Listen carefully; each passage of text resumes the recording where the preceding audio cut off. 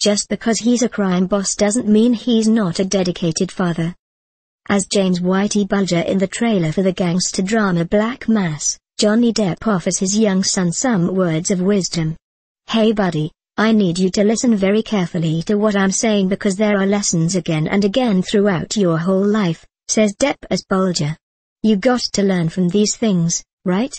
He adds, "It's not what you do, it's when and where you do it. And who you do it to or with. If nobody sees it, it didn't happen," he concludes. "Jimmy, he's 6, says Dakota Johnson's Lindsay Sarah. "You really think that's the best thing to be telling your kid? Well, he's only one of the most infamous crime bosses in the history of South Boston. What else would you expect?"